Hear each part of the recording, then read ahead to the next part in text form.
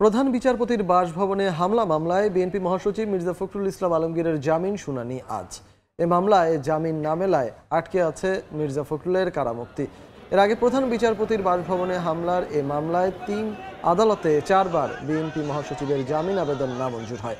এখন পর্যন্ত ১০ মামলায় জামিন পেয়েছেন মির্জা ফখরুল। গত বছরের ২৮ অক্টোবর বিএনপির মহাসমাবেশকে কেন্দ্র করে তার বিরুদ্ধে ১১টি মামলা হয়। পরদিন ২৯ অক্টোবর গ্রেফতার করা হয় তাকে। এরপর থেকেই জেলে আছেন বিএনপির এই শীর্ষ নেতা। একই দিন জামিন শুনানি হবে দলটির আরেক শীর্ষ নেতা। বিএনপি নেতাদের অভিযোগ, আক্রমণ, হত্যা ও সহিংসতার মধ্য দিয়ে জনগণকে ভয় পাইয়ে দেওয়ার চক্রান্ত বাস্তবায়ন করছে সরকার। তারা বলেন, সীমান্তে হত্যা নিয়ে সরকার জনগণের সাথে তামাশা করছে, বিশেষ কারণে নীরবতাও পালন করছে। সরকারের সহিংসতার ফাঁদ এড়িয়ে চলছে বিএনপি জানিয়ে নেতারা বলেন, সরকার পতন না হওয়া পর্যন্ত আন্দোলন চলবে। রিপোর্ট করছেন সিকান্দার রেমান। আসসালামু আলাইকুম সুপ্রিয় দর্শক, স্বাগত জানাচ্ছি ভয়েস বাংলায়। আমি মোস্তফা ফিরোজ। ডক্টর ইউনূসকে কেন্দ্র করে মার্কিন যুক্তরাষ্ট্র তার অবস্থান আরো শক্ত করল। সরাসরি বিনিয়োগ বাধাগ্রস্ত হতে পারে বলে হুঁশিয়ারি উচ্চারণ করল। খবরের শিরোনাম, ডক্টর ইউনূসের বিচারে অস্বাভাবিক গতি, যুক্তরাষ্ট্রের উদ্বেগ, নিন্দা, বাধাগ্রস্ত হতে পারে সরাসরি বিদেশি বিনিয়োগ। নতুন সরকারের পররাষ্ট্রমন্ত্রী নিযুক্ত হওয়ার পরপরই জনাব হাসান মাহমুদ জানিয়েছিলেন তিনি তার প্রথম সফরে ভারত যাবেন। তিনি ভারত গেছেন এবং ওনার এই ভারত সফরে যা যা হয়েছে সেটা নিয়ে পূর্ণাঙ্গ কথা বলা দরকার, কিন্তু কয়েকটা আলাদা আলাদা ব্যাপার নিয়ে একটু কথা বলতে চাই। একটা বলেছিলাম মিয়ানমারের প্রসঙ্গে বাংলাদেশ যে অবস্থান জানাচ্ছে, আরেকটা হচ্ছে তিস্তা চুক্তি। মানে বিজেপি সরকারের যে ন্যারেটিভ, দীর্ঘদিন থেকে দেখেছি আমরা বাংলাদেশে আওয়ামী লীগ সরকারের বিভিন্ন মহল থেকে, একেবারে উঁচু মহল থেকে শুরু করে মধ্য পর্যায় পর্যন্ত। আপনারা জানেন, দীর্ঘ সময় আমরা মহানগর দায়রা জজে অপেক্ষা করছিলাম শুনানির জন্য। তো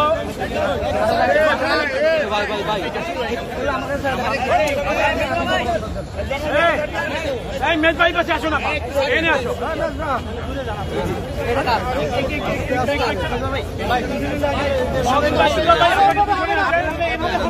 হ্যাঁ হ্যাঁ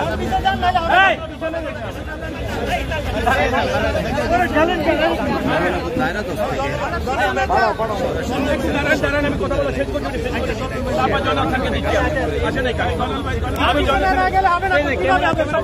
আরে ভাই, আপনারা একটু পিছনে না গেলে হবে না তো। আরে তুই কেন করতেছেন? আরে তুই আর পিছনে যা। ঠিক আছে, আছে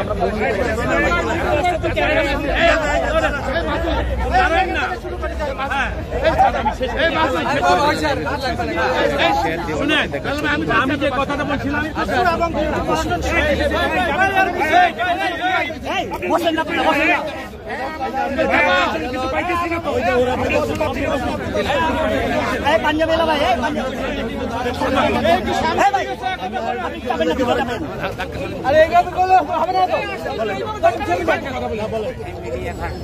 সামনের দিকে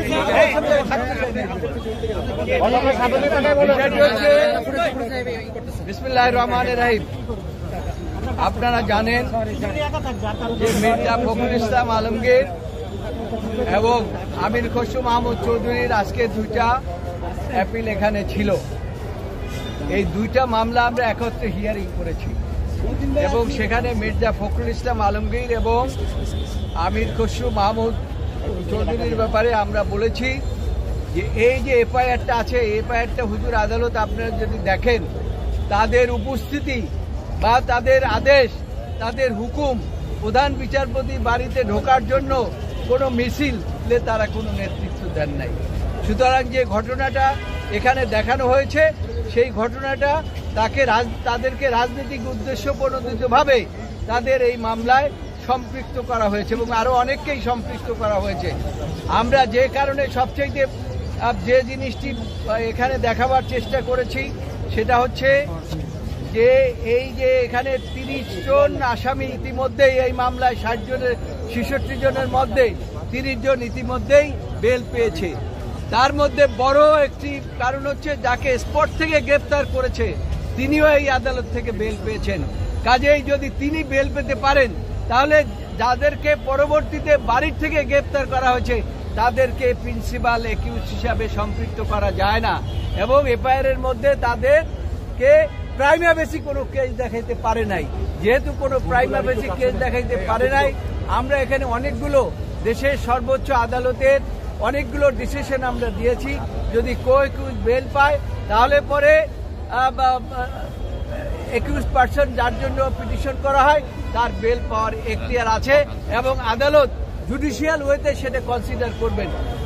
আমরা দেখেছি এবং উভয় পক্ষকে শুনেছে, পিপি কেও শুনেছে, আমাদের এখানে অ্যাডভোকেট আসাদুজ্জামান ছিলেন এবং আমাদের মাহবুবউদ্দিন খোকন ছিলেন, মাসুদ তালুকদার সহ সকলেই ছিলেন, মহসিন মিয়া সকলেই ছিলেন, সকলেই শুনেছেন এবং পিপিরাও শুনেছেন। তারা আমাদের আর্গুমেন্টের হিসাবে, কাউন্টার হিসাবে তাদের বিরুদ্ধে যে কোনো এই মির্জা ফখরুল ইসলাম আলমগীর এবং আমির খসরু মাহমুদের বিরুদ্ধে যে কোনো রকম কোনো এলিগেশন আছে স্পেসিফিক, তারা দেখাতে পারে নাই, বলতে পারে নাই।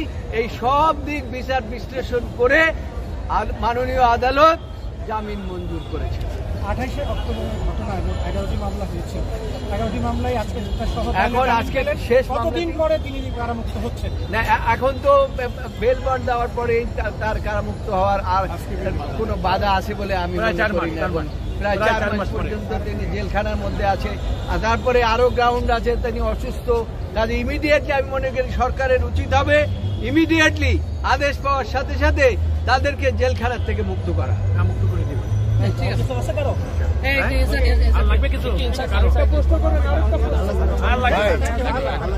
একটা প্রথম ছবি নেওয়ার জন্য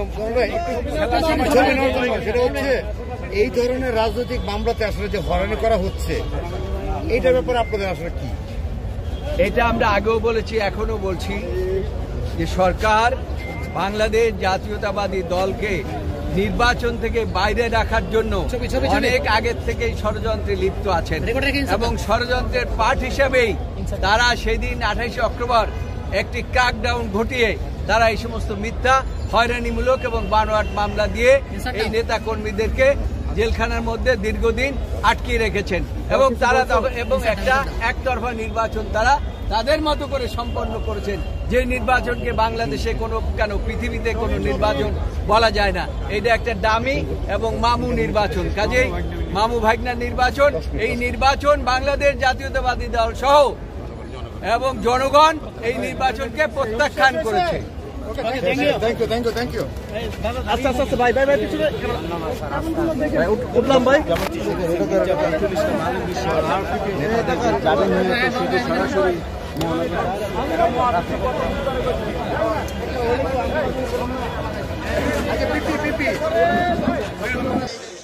পল্টন কালভার্ট রোড এলাকায় কৃষক দলের গণসংযোগ ও লিফলেট বিতরণে যোগ দেন বিএনপির সিনিয়র যুগ্ম মহাসচিব রুহুল কবির রিজভী। এ সময় তিনি অভিযোগ করেন, দেশ চরম দেউলিয়াত্বের দিকে এগিয়ে গেছে, ঋণ খেলাপির সংখ্যা দিন দিন বাড়ছে, লুটপাটকারীদের কারণে বড় অঙ্কের টাকা বিদেশে পাচার হয়ে গেছে। সামাজিক অস্থিরতা চরম পর্যায়ে, গোটা দেশে কোনো মানুষের নিরাপত্তা নেই, শিশু সন্তানের নিরাপত্তা নাই, স্কুলে গিয়ে ফিরবে কিনা তার কোনো নিশ্চয়তা নেই। এমন ভাবে আজকে গোটা দেশকে অরাজকতার অন্ধকারে ঠেলে দেওয়া হয়েছে। হত্যার মধ্যে দিয়ে, আক্রমণের মধ্যে দিয়ে, সহিংসতার মধ্যে দিয়ে জনগণকে ভয় পাইয়ে দেওয়ার নীতি গ্রহণ করেছেন। এদিকে বিএনপির ঢাকা মহানগর দক্ষিণ শাখার গণসংযোগ ও লিফলেট বিতরণ কর্মসূচি পালিত হয়েছে নয়াপল্টনে। সেখানে বিএনপির স্থায়ী কমিটির সদস্য বেগম সেলিমা রহমান অভিযোগ করেন, বিরোধী দলের নেতা কর্মীদের কারাগারে রেখে ক্ষমতা ধরে রাখার ষড়যন্ত্র করছে আওয়ামী লীগ। সরকার দলীয় সুবিধাভোগী গোষ্ঠী যারা আজকে বিভিন্ন জায়গায় টাকা পাচার করছে, যে টাকা পাচারের কোনো রকম কোনো বিচার হচ্ছে না এবং আপনারা দেখেছেন এমনকি যারা গুম খুন হয়েছে তাদের কোনো বিচার নাই। এই আপনাদেরই সাগর রুনি যে হত্যা মামলা আজ পর্যন্ত তার কোনো বিচার হয় নাই। বিএনপি নেতাদের অভিযোগ, দ্রব্যমূল্যের ঊর্ধ্বগতিতে সাধারণ মানুষ না খেয়ে মরতে বসেছে, অথচ সরকারের কোনো চিন্তা নেই। ক্ষমতাসীনরা শুধু দুর্নীতি করে টাকা লুটপাটে ব্যস্ত বলেও অভিযোগ করেন তারা। সিকান্দার রেমান, ম্যাথিউ মিলার আনুষ্ঠানিকভাবে আজকে এই বক্তব্য দিয়েছেন। প্রশ্নের উত্তরে অবশ্যই এই জবাব। এবং সেখানে ডক্টর ইউনূসকে ঘিরে এ যাবৎকালের যেই বক্তব্য বিবৃতি দিয়েছে মার্কিন যুক্তরাষ্ট্র, তার মধ্যে এটি খুবই কঠোর বলে ধারণা করা যায়। শান্তিতে নোবেল পুরস্কার বিজয়ী প্রফেসর মোহাম্মদ ইউনূসের বিরুদ্ধে শ্রম আইনের মামলায় অস্বাভাবিক গতিতে বিচার করা হয়েছে। এ নিয়ে সারা বিশ্ব থেকে যে ব্যাপক নিন্দা জানানো হয়েছে, যুক্তরাষ্ট্র তার সঙ্গে আছে। এর মধ্য দিয়ে বাংলাদেশের শ্রম আইন ব্যবহার করে ডক্টর ইউনূসকে হয়রান ও ভীতি প্রদর্শন করা হচ্ছে বলে আন্তর্জাতিক পর্যবেক্ষকদের সঙ্গে উদ্বেগ জানায় যুক্তরাষ্ট্র। এতে সরাসরি বিদেশি বিনিয়োগও বাধাগ্রস্ত হতে পারে। মঙ্গলবার যুক্তরাষ্ট্রের পররাষ্ট্র মন্ত্রণালয়ের নিয়মিত ব্রিফিংয়ে সাংবাদিক মুশফিক ফজল আনসারীর এক প্রশ্নের জবাবে এসব কথা জানিয়েছেন মুখপাত্র ম্যাথিউ মিলার। মুশফিক তার কাছে জানতে চান, সোমবার মিডিয়া রিপোর্ট অনুযায়ী অজ্ঞাত 20 জনের একটি গ্রুপ নোবেল পুরস্কার বিজয়ী প্রফেসর মোহাম্মদ ইউনূসের অফিস দখল করতে যায়। আপনি যেমনটা অবগত আছেন যে বাংলাদেশের শাসক গোষ্ঠী একপেশে জাতীয় সংসদ, বিচার বিভাগ, মিডিয়া দুর্নীতি বিরোধিতাকে নিয়ন্ত্রণে নিয়েছে। এখন গ্রামীণের মতো প্রতিষ্ঠানে তাদের চোখ পড়েছে। এই পরিস্থিতিতে আপনার দৃষ্টিভঙ্গি কি? মুশফিকের এই প্রশ্নের জবাবে ম্যাথিউ মিলার বলেন, ডক্টর মোহাম্মদ ইউনূসের বিরুদ্ধে একাধিক ফৌজদারি মামলার প্রেক্ষিতে আমি বলবো যে আমরা দেখতে পেয়েছি তার বিরুদ্ধে শ্রম আইনের মামলার বিচার করা হয়েছে অস্বাভাবিক দ্রুত গতিতে। আরও মামলার চার্জশিট অনুমোদন করেছে দুর্নীতি বিরোধী কমিশন। এসব ঘটনায় সারা বিশ্ব থেকে ব্যাপক নিন্দা জানানো হয়েছে। আমরা আন্তর্জাতিক পর্যবেক্ষকদের সঙ্গে অভিন্ন উদ্বেগ জানাচ্ছি যে এসব মামলায় ডক্টর ইউনূসকে হয়রানি ও ভীতি প্রদর্শনের জন্য বাংলাদেশের শ্রম আইনের অপব্যবহার করা হতে পারে। আমরা উদ্বিগ্ন যে শ্রম আইন এবং দুর্নীতি বিরোধী আইনের অপব্যবহারের ফলে আইনের শাসন নিয়ে প্রশ্ন উঠতে পারে এবং ভবিষ্যৎ সরাসরি বিদেশি বিনিয়োগ রোধ করা হতে পারে। যেহেতু আপিল প্রক্রিয়া চলমান, তাই বাংলাদেশ সরকারকে আমরা ডক্টর ইউনূসের জন্য সুষ্ঠু ও স্বচ্ছ আইনি প্রক্রিয়া নিশ্চিত করতে উৎসাহিত করি। দর্শক, এটি বলার অপেক্ষা রাখে না যে এই নিয়ে কিন্তু একের পর এক ঘটনা চলছেই, যেটি সরকার তার এই বিষয়গুলো বিবেচনায় আনছে না। যেমন এর আগে কিন্তু 108 জন নোবেল বিজয়ী সহ বিশ্বের 190 জনের বেশি নেতৃস্থানীয় ব্যক্তি স্বাক্ষর করেছিলেন একটি চিঠিতে, যেখানে বিচারিক হয়রানি বন্ধ করতে বলা হয়েছিল। তারপর 242 জন বিশ্ব নেতা, তার মধ্যেও শতাধিক নোবেল বিজয়ী আছে। এর পাশাপাশি 12 জন মার্কিন কংগ্রেসম্যান, যেখানে তারা দুই দলেরই অর্থাৎ ডেমোক্র্যাট এবং রিপাবলিকান দুই পক্ষের 6 জন করে কংগ্রেসম্যান, তারা যৌথ বিবৃতিতেও কিন্তু একইভাবে তারা এই বিচারিক হয়রানি বন্ধ করা এবং ডক্টর ইউনূসকে সুরক্ষার জন্য প্রধানমন্ত্রী বরাবরে আবেদন করছেন। কিন্তু ডক্টর ইউনূসের সর্বশেষ যে ইউনূস সেন্টার দখল করার একটি খবর প্রকাশিত হয়েছে এবং নানাভাবে ট্যাক্স ফাইলে 50 কোটি টাকা জমা দেওয়া সহ নানান রকম যেই প্রক্রিয়াগুলো চলছে, সেগুলো কিন্তু ক্রমেই উদ্বেগ বাড়ছে, শুধু বাংলাদেশে না, আন্তর্জাতিক মহলেও। শেষ পর্যন্ত এর পরিণতি কোথায় দাঁড়াবে, কিভাবে এর সমাপ্তি হবে, এটি বলা খুবই কষ্টকর। দর্শক, ভালো থাকবেন, আল্লাহ হাফেজ। বিজেপি সরকারের ন্যারেটিভটা মাঠে ছাড়ছে আওয়ামী লীগ সরকার। পররাষ্ট্রমন্ত্রীরা একই কাজ করে এলেন, একদম স্পষ্টভাবে একই কাজ করে এলেন। অবশ্যই কথা শোনা যায় যে এই পররাষ্ট্র আগের মন্ত্রী যিনি আগে ছিলেন, তাকে সরানো ভারতের একটা খুব গুরুত্বপূর্ণ ডিমান্ড ছিল এবং সেই জায়গায় যারা হাসান মাহমুদ এসেছেন। এবং আমি খুঁজতে গিয়ে দেখলাম পররাষ্ট্রমন্ত্রী যখন তথ্যমন্ত্রী ছিলেন তখনও তিস্তা চুক্তি নিয়ে দফায় দফায় কথা বলেছেন। আমরা আগে ওই জায়গাটা যাই, তারপর এবার উনি কি বলেছেন এবং এটার আসলে ইমপ্লিকেশন কি আমাদের জন্য সেটা বুঝতে সহজ হবে।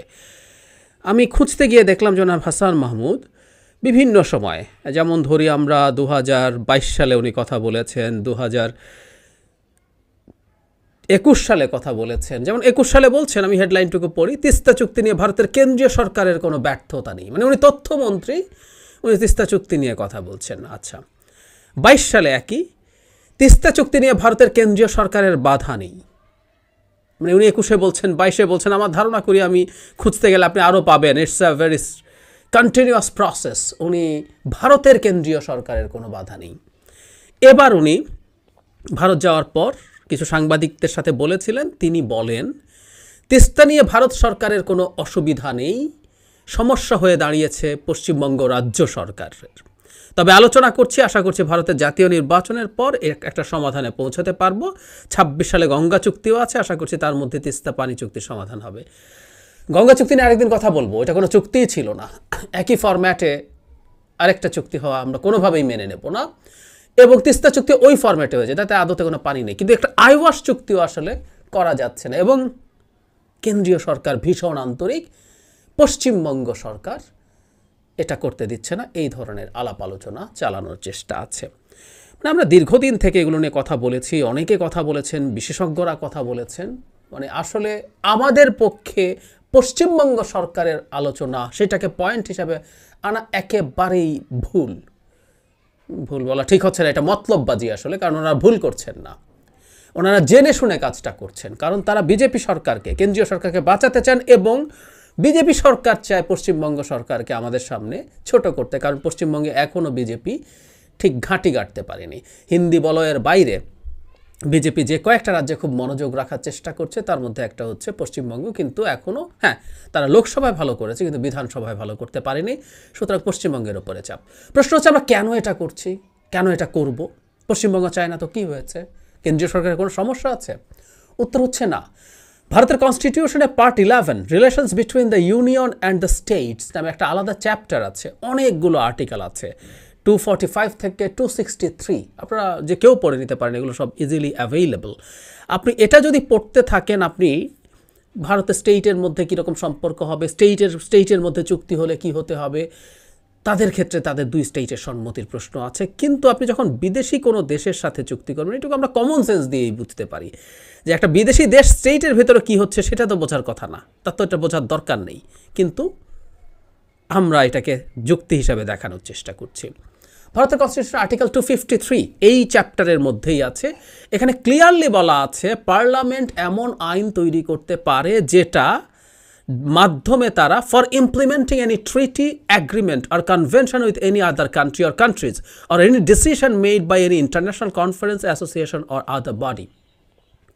তার মানে হচ্ছে আপনি এমন আইন করতে পারেন যেটাতে আপনি অন্য কোনো দেশের সাথে কোনো রকম, এগুলো একটু টাইপ আছে আমরা জানি, ট্রিটি, এগ্রিমেন্ট, কনভেনশন, চুক্তি বা সমঝোতা, যে কোনো কিছু আপনি পুরো ভারতের জন্য অথবা একটা অংশে ইমপ্লিমেন্ট করবেন, এরকম আইন করতে পারেন। অথবা কোনো কনভেনশনে গিয়ে কোনো সিদ্ধান্ত হয়েছে সেটা করতে পারবেন। সেই ক্ষমতা ক্লিয়ারলি কেন্দ্রীয় সরকার বা কেন্দ্রীয় পার্লামেন্টকে দেওয়া আছে। সুতরাং বাংলাদেশের সাথে একটা চুক্তি হলে সেটা পশ্চিমবঙ্গ মানবে কি মানবে না, এটা আসলে একেবারেই কোনো ব্যাপার না। এটা ভারতের অভ্যন্তরীণ রাজনীতির ব্যাপার। বিজেপি এটা করে ইম্পোজ করতে গেলে মমতা ব্যানার্জি এটা ব্যবহার করবেন যে দেখো তোমার স্বার্থ নষ্ট করছে। আবার একইভাবে মমতা ব্যানার্জি বাধা দিয়ে বিরাট জাতীয়তাবাদী, তার অন্তত রাজ্যের একটা বিরাট জাতীয়তাবাদী ভাব দেখাচ্ছেন। সো এগুলো তাদের অভ্যন্তরীণ ব্যাপার। মানে কথাটা এইরকম, আমি আপনার কাছে টাকা পাই, আপনার কাছে টাকা চাইতে গেলে বললেন তোমার টাকাটা তো আমি আরেকজনকে দিয়েছি, এখন আমি তো পারছি না, সে তো আমাকে টাকা দিচ্ছে না, তো আমরা কি এখন যাকে সে ধার দিয়েছে তার কাছে যাব? একে ধার দিয়েছেন আপনি এর কাছে টাকা চাইবেন, এ বিকে দিল, এখন বিয়ের সমস্যায় আমরা পারছি না, বিয়ের সাথে কি আমাদের আলোচনা করতে হবে নাকি? এইগুলো খুব ফাজলামো, খুব বাজে কথা। এগুলো হচ্ছে আপনার ব্যর্থতাকে ঢাকা শুধু না, আপনি আসলে ভারত সরকারের পারপাস সার্ভ করছেন, এটা হলো সবচেয়ে বড় কথা। ওরটা বুঝবে আমি এর কাছে টাকা পাই এবং আমি এর কাছেই টাকা চাইবো এবং একেই আমাকে টাকা দিতে হবে। এ বিকে দিয়েছে না সিকে দিয়েছে, সি আবার কাকে দিয়েছে, এগুলোতে আমার এক ফোঁটা মনোযোগ থাকার কোনো, আমি এটা শুনতেই প্রস্তুত না। আমাদের আকারে, অর্থনীতিতে, নানা ক্ষেত্রে আমরা ছোট দেশ, কিন্তু আমরা তো স্টেট টু স্টেট লেভেলে কথা বলবো। ওরা ফেডারেল স্টেট, তাদের ফেডারেল স্টেটের ঝামেলা তারা কীভাবে মেটাবে সেটা একেবারেই তাদের ব্যাপার। এবং উনি বলছেন ভারতের নির্বাচনের পর নাকি এটা হয়ে যাবে। ভারতের কয়টা নির্বাচন গেছে এখন পর্যন্ত? ওই নির্বাচনের পর পশ্চিমবঙ্গের বিধানসভা হবে, বিধানসভার পর এবং বিধানসভা হওয়ার পরও ভারতের বিজেপি সরকার এই চুক্তি করবে। আমি আবার একটু বলে রাখি, যেই ফ্রেমওয়ার্কে মানে তিস্তা চুক্তি হচ্ছিল, মানে একটা পয়েন্টে ফারাক্কা পয়েন্টে যে পানি আসবে সেটা ভাগাভাগি নিয়ে কথা হচ্ছিল। এখানেও তিস্তার যে ব্যারাজ আছে ভারত অংশে, গজলডোবা ব্যারাজ, সেই ব্যারাজে যে পানি আসবে সেটা ভাগাভাগির কথা হবে। কিন্তু প্রচুর পানি তো এর আগেই প্রত্যাহার হয়ে যায়, সিকিমে হয়, পশ্চিমবঙ্গের উজানে আরও হয়।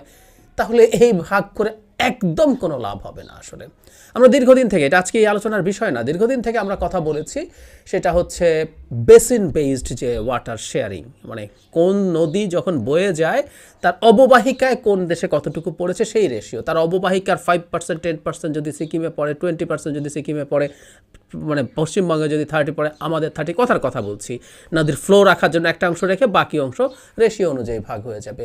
এটা ছাড়া কোনো ন্যায্যতার ভাগাভাগি হতে পারে না। সুতরাং এসব ফালতু চুক্তিও আমরা মেনে নেব না, কিন্তু এই ফালতু চুক্তিটাও আসলে হতে পারছে না। এবং বাংলাদেশের একজন পররাষ্ট্রমন্ত্রী কথা বলছেন ভারতের পররাষ্ট্রমন্ত্রীর মতো করে, এবং এটা শুধু উনি না, আমরা অনেককে এই কথা আপনি সার্চ করলে দেখবেন রিপিটেডলি ভারতের বাংলাদেশের বিভিন্ন পর্যায়ের মন্ত্রী, আওয়ামী লীগের বড় নেতা বলে গেছেন। মানে এই হচ্ছে সমস্যার জায়গা, যে সফরটা হলো জাস্ট উদ্দেশ্য হচ্ছে ভারত যা যা বলতে চায়। মিয়ানমারের ইস্যুতেও ভারতের সাথে কাজ করছি, আপনাদের একটু স্মরণ করিয়ে দেওয়া, একটা ভিডিও করেছিলাম। ভারতের এখানে স্বার্থ আর আমাদের স্বার্থ একেবারেই একই না, একেবারেই একই না। ভারত ভীষণ বড় বিপদে এই সংকটে, মানে বিশেষ করে রাখাইন প্রভিন্সের সংকটে পড়তে পারে। আমি জানিয়েছি আপনাদের কালাদান প্রজেক্টের কথা, চায়নার দখলে এটা চলে গেলে সরকারের, মানে জানতাও তার, বিরোধীও তার, ভারত জেনে রিয়েলি ভেরি টাফ সিচুয়েশন। তো আপনি ওটার মধ্যে ভারতের সাথে তো আপনার স্বার্থ একই না, আপনি কেন অভিন্নভাবে কথা বলবেন?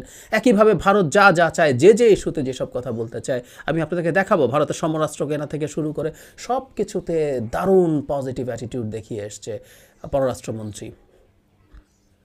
প্রথম সফর ভারতে, এবং আমরা ধারণা করছিলাম, এটা কেন হয় সেটা বলছি, আমরা ধারণা করছিলাম ভারতই তো শেষ পর্যন্ত আমেরিকাকে ম্যানেজ করেছে। আমরা 2+2 যে ডায়ালগের কথা বলি সেই সময় হয়তো হয়েছে। দিস ওয়ার দ্য ডিলস, অনেকগুলো ডিলের মধ্যে ছিল যে আপনাকে আসলে পুরোপুরি ভারতের নৌকায় আসতে হবে, আপনাকে চীনের দিকে যতটুকু আপনি ঝোঁকার চেষ্টা করছিলেন সেটা থেকে সরে আসতে হবে, এবং ক্ষমতায় আসার পর সেকেন্ড যেতে হয় না। এই যে পররাষ্ট্রমন্ত্রী মানে প্রথম দিকেই সাংবাদিকদেরকে বলেছেন, 14 থেকে শুরু করেছেন, 14, 18, তারপরে 24 সালে এসেও বাংলাদেশের গণতন্ত্রের পক্ষে ভারত অবস্থান নিয়েছে। মানে এটা হলো গণতন্ত্র। কিন্তু যাই হোক, ভারত যে প্রকাশ্যে বাংলাদেশকে, আওয়ামী লীগ সরকারকে, বাংলাদেশ তো না, আওয়ামী লীগ সরকারকে সমর্থন করেছে, তার পাশে থেকেছে, তার অবৈধ ক্ষমতা টিকিয়ে রাখতে সম্পূর্ণ সাহায্য করেছে, এগুলোর রাগঢাক ছাড়াই এই পররাষ্ট্রমন্ত্রী বলেছেন। সুতরাং আমরা বুঝতে পারি যে তার পারপাস কী, এবং আমাদের সামনে এই পরিস্থিতিই আছে। এটুকু বলে শেষ করি, বহুদিন থেকেই বাংলাদেশের কোনো স্বাধীন পররাষ্ট্র নীতি নাই, কখনো ওর ইনফ্লুয়েন্স চায়নার, কখনো ভারতের, এখন আমরা সম্পূর্ণ ভারতের ইনফ্লুয়েন্সের একটা পররাষ্ট্রনীতি দেখছি। সুতরাং যেসব কথাবার্তা আসছে এগুলো খুবই স্বাভাবিক।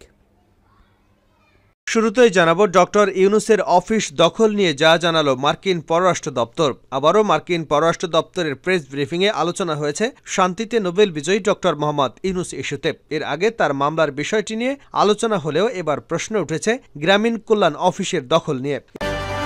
এবারে জানাবো সরকারকে গণতন্ত্রকামী বিশ্ব না বলে দিয়েছে বিএনপি চেয়ারপারসন বেগম খালেদা জিয়া সহ নেতাকর্মীদের মুক্তি এবং দ্রব্যমূল্যের লাগামহীন ঊর্ধ্বগতির প্রতিবাদ সহ নানা দাবিতে রাজধানীতে লিফলেট বিতরণ করেছে ঢাকা মহানগর উত্তর বিএনপি। এদিকে দ্বাদশ জাতীয় সংসদে সংরক্ষিত নারী আসনে আওয়ামী লীগের 1549 জন মনোনয়ন প্রত্যাশীর সাক্ষাৎকার নেওয়া হবে আজ বুধবার। এ সাক্ষাৎকার গণভবনে অনুষ্ঠিত হবে। পরে দুপুর 12টায় আওয়ামী লীগের সংসদীয় মনোনয়ন বোর্ডের সভা অনুষ্ঠিত হবে। এ সভায় সভাপতিত্ব করবেন আওয়ামী লীগের সভাপতি ও প্রধানমন্ত্রী শেখ হাসিনা। জানাবো গৃহকর্মীর মৃত্যু, সাংবাদিক আশফাক ও তার স্ত্রী 4 দিনের রিমান্ডে। রাজধানীর মোহাম্মদপুরে ভবন থেকে পড়ে কিশোরী গৃহকর্মীর মৃত্যুর ঘটনায় ডেইলি স্টারের নির্বাহী সম্পাদক সৈয়দ আশফাকুল হক এবং তার স্ত্রী তানিয়া খন্দকারকে জিজ্ঞাসাবাদের জন্য 4 দিনের রিমান্ডে পেয়েছে পুলিশ। এবারে থাকছে বিএনপির মুখে দুর্নীতির বিরুদ্ধে কথা বলা মানায় না। আওয়ামী লীগের যুগ্ম সাধারণ সম্পাদক মাহবুবুল আলম হানিফ বলেছেন, বিএনপি দুর্নীতি করে বাংলাদেশকে পরপর 5 বার বিশ্বে 1 নম্বর দুর্নীতিগ্রস্ত রাষ্ট্র হিসেবে প্রতিষ্ঠিত করেছিল। তাদের মুখে দুর্নীতির বিরুদ্ধে কথা বলা মানায় না। আওয়ামী লীগ সরকার দুর্নীতির বিরুদ্ধে জিরো টলারেন্স ঘোষণা করেছে, কঠোরভাবে দুর্নীতি দমন করা হচ্ছে। এবং সর্বশেষ জানাবো পাকিস্তানের শাহবাজ প্রধানমন্ত্রী নওয়াজের মেয়ে মুখ্যমন্ত্রী হচ্ছেন। পাকিস্তানের পরবর্তী প্রধানমন্ত্রী হতে যাচ্ছেন শাহবাজ শরীফ, আর পাঞ্জাবের মুখ্যমন্ত্রী হতে যাচ্ছেন নওয়াজ শরীফের মেয়ে এবং দলের senior vice president Mariam Nawaz. Pakistan মুসলিম লীগ নওয়াজের সুপ্রিমো নওয়াজ শরীফ মঙ্গলবার রাতে তাদেরকে ওই পদ দুটিতে দলের প্রার্থী হিসেবে ঘোষণা করেছে। এর মাধ্যমে তিনি নিজের 4র্থবার প্রধানমন্ত্রী হওয়ার সম্ভাবনার ইতি টানলেন। এতক্ষণ শিরোনাম শুনছিলেন, এবার বিস্তারিত। প্রিয় দর্শক, আপনি যদি এই চ্যানেলে নতুন হয়ে থাকেন ভিডিওটি দেখতে দেখতে চ্যানেলটি সাবস্ক্রাইব করে আমাদের সঙ্গেই থাকুন। আর এই ভিডিও সম্পর্কে আপনি আপনার মূল্যবান মতামতটি কমেন্ট বক্সে জানিয়ে দিন। আর হ্যাঁ প্রিয় দর্শক, জানিয়ে দিন ভিডিওটি কোথা থেকে দেখছেন। ডক্টর ইউনুসের অফিস দখল নিয়ে যা জানালো মার্কিন পররাষ্ট্র দপ্তর। আবারও মার্কিন পররাষ্ট্র দপ্তরের প্রেস ব্রিফিংয়ে আলোচনা হয়েছে শান্তিতে নোবেল বিজয়ী ডক্টর মোহাম্মদ ইউনুস ইস্যুতে। এর আগে তার মামলার বিষয়টি নিয়ে আলোচনা হলেও এবার প্রশ্ন উঠেছে গ্রামীণ কল্যাণ অফিস দখল নিয়ে। মঙ্গলবার নিয়মিত প্রেস ব্রিফিংয়ে এ বিষয়ে প্রশ্ন করা হলে উদ্বেগ প্রকাশ করেন মার্কিন পররাষ্ট্র দপ্তরের মুখপাত্র ম্যাথিউ মিলার। সাংবাদিক তার প্রশ্নে বলেন, সোমবার গণমাধ্যমের খবরে বলা হয় 20 জন অজ্ঞাত ব্যক্তির একটি দল নোবেল বিজয়ী অধ্যাপক মোহাম্মদ ইউনুসের অফিস দখল করার চেষ্টা করেছে। আপনি জানেন বাংলাদেশে বর্তমান সরকার এবং একতরফাভাবে সংসদ, বিচার বিভাগ, গণমাধ্যম নিয়ন্ত্রণ করছে। এখন গ্রামীণ ব্যাংকের মতো সংস্থাকেও নিয়ন্ত্রণে নিল। এই পরিস্থিতিতে আপনার দৃষ্টিভঙ্গি কি? এর জবাবে মিলার বলেন, ডক্টর মোহাম্মদ ইউনুসের বিরুদ্ধে দায়ের করা একাধিক ফৌজদারি মামলার বিষয়ে আমি বলবো, আমরা লক্ষ্য করছি শ্রম মামলাটি অস্বাভাবিকভাবে দ্রুত গতিতে বিচার কার্য করা হয়েছে। দুর্নীতি দমন কমিশন আরও মামলার চার্জশিট অনুমোদন করেছে, যা বিশ্বজুড়ে ব্যাপক নিন্দার ঝড় তুলেছে। এর আগে 5 ফেব্রুয়ারি পররাষ্ট্র দপ্তরের ব্রিফিংয়ে ডক্টর ইউনুসকে নিয়ে করা এক প্রশ্নের জবাবে দপ্তরের মুখপাত্র বেদান্ত প্যাটেল বলেন, ডক্টর ইউনুসের জন্য ন্যায্য এবং স্বচ্ছ আইনি প্রক্রিয়া নিশ্চিত করতে বাংলাদেশ সরকারকে উৎসাহিত করব। এটাই আমরা আশা করি, কারণ আপিল প্রক্রিয়া চলমান থাকবে। বেদান্ত প্যাটেলকে করা প্রশ্নে বলা হয়, নোবেল বিজয়ী অধ্যাপক মোহাম্মদ ইউনুসের বিরুদ্ধে নতুন করে দুর্নীতির অভিযোগ দায়ের করেছেন বাংলাদেশ শাসক গোষ্ঠীর আরেক ব্যক্তি। আদালতের আরেকটি আদেশে তার বিদেশ ভ্রমণের ক্ষমতা সীমিত করেছে সরকার। 125 জন নোবেল বিজয়ী 243 জন বিশ্বনেতার একটি জোট মোহাম্মদ ইউনুসকে বিচারিক হয়রানির বিষয়ে উদ্বেগ প্রকাশ করেছেন। সেনেটর ডিক ডারবিনের নেতৃত্বে 12 জন দ্বিদলীয় মার্কিন সিনেটর সব হয়রানি বন্ধের আহ্বান জানিয়েছেন। অধ্যাপক মোহাম্মদ ইউনুসের বিরুদ্ধে প্রধানমন্ত্রী রাজনৈতিক প্রতিহিংসাকে স্টেট ডিপার্টমেন্ট কিভাবে দেখছে? এই প্রশ্নের জবাবে মার্কিন পররাষ্ট্র দপ্তরের উপপ্রধান মুখপাত্র আরও বলেন, অন্যান্য আন্তর্জাতিক পর্যবেক্ষকদের মাধ্যমে আমরা উদ্বেগ প্রকাশ করছি। ডক্টর ইউনুসকে ভয় দেখানোর উপায় হিসেবে আমরা মামলাগুলো বাংলাদেশের শ্রম আইনের অপব্যবহারের প্রতিনিধিত্ব করতে পারে। তিনি আরও বলেন, আমরা অন্যান্য আন্তর্জাতিক পর্যবেক্ষকদের সঙ্গে উদ্বেগ প্রকাশ করছি।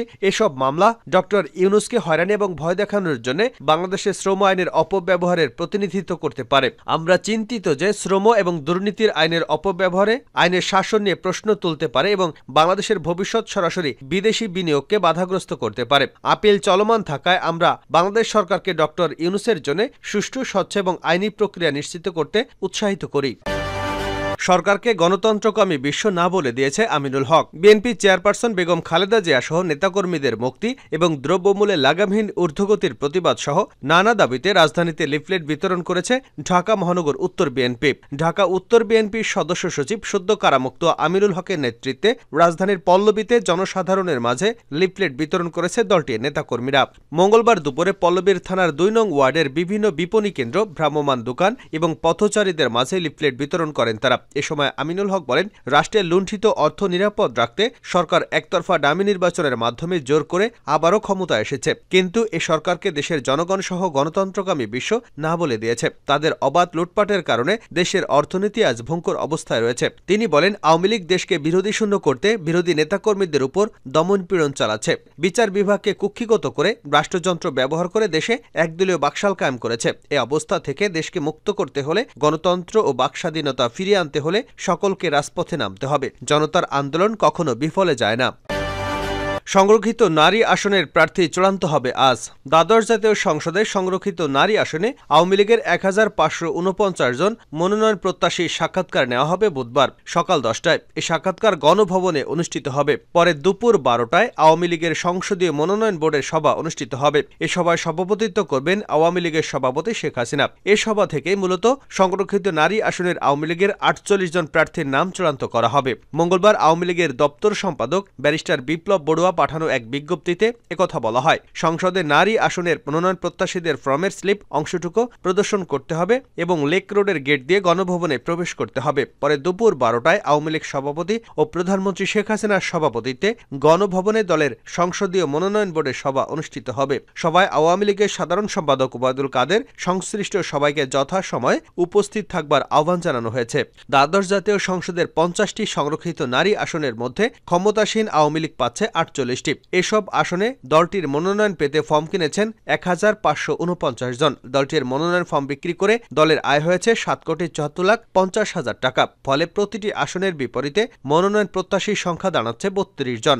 মঙ্গলবার দ্বাদশ জাতীয় সংসদে সংরক্ষিত মহিলা আসনে আওয়ামী লীগের মনোনয়ন প্রসঙ্গে দলের সাধারণ সম্পাদক ওবায়দুল কাদের বলেন, সাব কথা বুধবার আওয়ামী লীগের মনোনয়ন বোর্ডের সভায় সংরক্ষিত নারী আসনের প্রার্থীর নাম চূড়ান্ত করা হবে। সংরক্ষিত নারী আসনে দলীয় মনোনয়ন সংগ্রহ করেছে আওয়ামী লীগ, মহিলা আওয়ামী লীগ, যুব মহিলা লীগ, স্বেচ্ছাসেবক লীগ, কৃষক লীগ, ছাত্রলীগের সাবেক নেত্রী সহ অন্যান্য সংগঠনের পদধারীরা। এছাড়া মন্ত্রী, এমপিদের স্ত্রী, আইনজীবী, অভিনেত্রী, এনজিও কর্মকর্তা সহ বিভিন্ন শ্রেণী পেশার নারীরা মনোনয়ন ফর্ম সংগ্রহ করেছেন। মনোনয়ন ফর্ম সংগ্রহ করেছেন এক হিজড়াও।